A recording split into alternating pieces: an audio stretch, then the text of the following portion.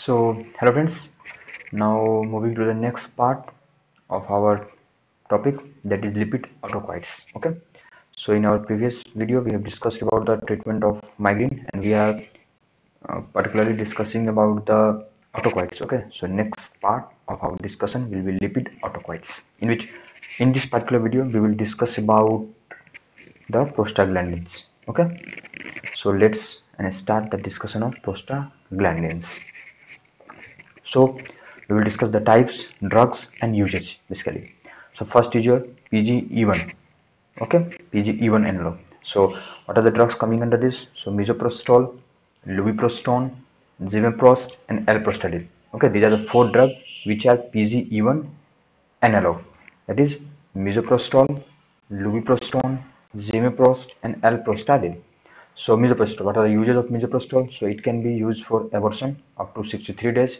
It can be used as an abortifacient drug. Then it can be used for NSAID-induced peptic ulcer. Okay, although drug of choice will be PPI, but misoprostol is also used for NSAID-induced peptic ulcer. Okay, then it can be used to open ductus arteriosus. Okay, in case of PDA, which is a congenital heart disease. Okay, now, what are the side effects of misoprostol? So, most common side effect is diarrhea. By increasing chloride secretion in GIT, it causes diarrhea, and it is also contraindicated in pregnancy because it is a category X drug. It is also teratogenic and leading to Mobius syndrome, that is sixth cranial nerve malformation. So, these are the important MCQ examination which can be asked in your PG exam. Okay. Now, coming to levoprostone, so it is used for the treatment of constipation in IBS patient. Zimeprost can be used for abortion up to 63 days, and alprostadil, the most common use for the treatment of erectile dysfunction, although it can also be used for opening ductus arteriosus and critical limb ischemia. Now coming to the next receptor, that is your PGE2. So it causes dilatation of lower part of uterus. Okay, and the drug coming under is dinoprostone. So this dinoprostone is basically drug of choice for cervical ripening. For cervical ripening, dinoprostone will be drug of choice. Now most common side effect is diarrhea and osteoporosis, which are associated with this dinoprostone. Then PGF2 alpha and PGE1 both causes contraction of upper part of uterus. Okay, and PGF2 alpha agonists are dinoprost and caroprost. Mind it, PGE2 dinoprostone, PGF2 alpha dinoprost, and caroprost. Induction of labor and PPH to control BPH. And the side effect which are associated with dinoprost and caroprost is asthma. Now coming to topical prostaglandins, so latanoprost, bimatoprost, travoprost, and tafluprost, and they are used for glaucoma because they increase uveoscleral outflow, so they can be used for the treatment of glaucoma and also for hypotrichosis. Now the side effects: trichomegaly, iris pigmentation, and they are contraindicated in case of uveitis because this is an inflammatory condition, and prostaglandin analog will increase the inflammation. So side effects are trichomegaly and iris pigmentation, and uses are glaucoma and hypotrichosis. Now coming to PGI2.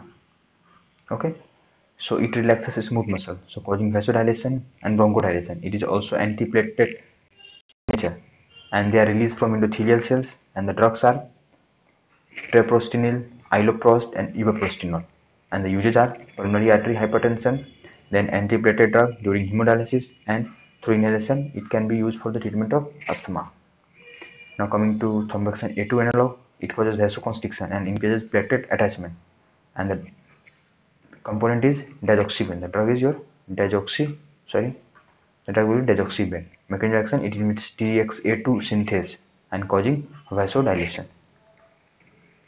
So these are the brief intro about the prostaglandin. In exam you will get short note on the types of receptors and the drugs which are acting upon those receptors and uses.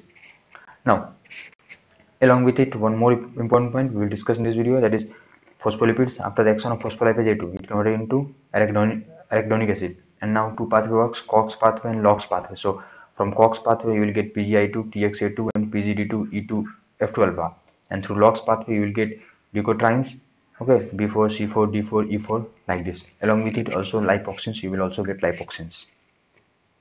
Now some drugs classification. So corticosteroids, these drugs inhibit your phospholipase A2, NSAID inhibit COX enzyme, xylitol. Okay, xylitol inhibited LOX enzyme, glycophenol inhibited COX plus LOX also. So remember, glycophenol, this inhibit COX and LOX both. And then epafant, morifant, and lixipafant.